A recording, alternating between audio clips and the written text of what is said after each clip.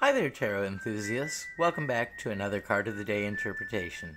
Today we're diving into a card that often sends chills down the spine, only this time it's flipped on its head. Say hello to the Nine of Swords, reversed. Now, the Nine of Swords upright is usually the I'm awake at 3 a.m. with my mind in overdrive card. It's all about anxiety, nightmares, and those lovely late night overthinking sessions. But reversed?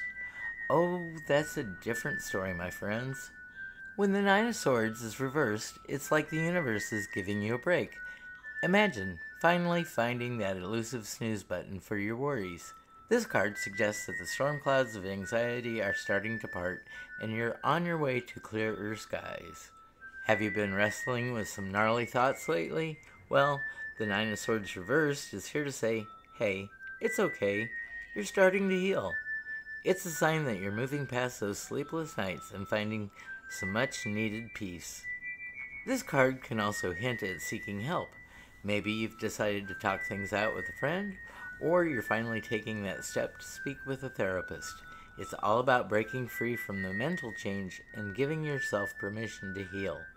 So, what can you do today to embrace this energy? Start by acknowledging your progress. Celebrate those small wins, whether it's getting out of bed without dread or simply taking a few moments to breathe deeply. Remember, healing is a journey, not a sprint. Another great tip, journaling. Write down your worries, then write down what you're grateful for. It helps put things into perspective and shows you just how far you've come. The Nine of Swords reversed reminds us that while our minds can be our own worst enemies, they can also be our best allies when we start to heal. So take a deep breath, pat yourself on the back, and remember, brighter days are ahead. Thanks for joining me today. Don't forget to like, subscribe, and hit that notification bell for more daily tarot insights. Stay peaceful, stay hopeful, and keep shining. See you next time.